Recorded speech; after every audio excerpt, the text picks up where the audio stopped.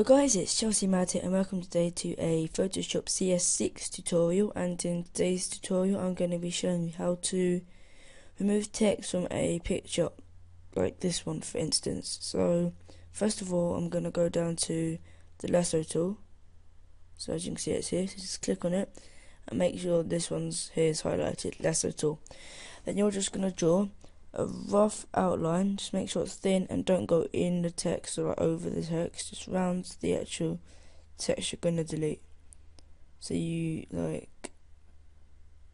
so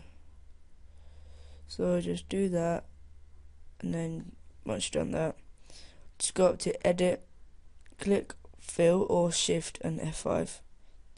Make sure use is content aware, blending is normal, and opacity is 100%. Then click OK.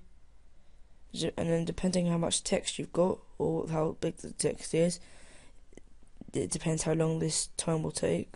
So I got text that's quite big, it'll take kind of a bit of time, and then once it's done, basically you end up with this, and then just click anywhere else on the screen and then just go back to whatever you're doing. And now, as you could see, I just got a plain background without any pictures apart from this down here and text. So anyway, I hope that tutorial helped you. Remember to comment, like and subscribe. If this did help, then like, and I will see you in my next tutorial.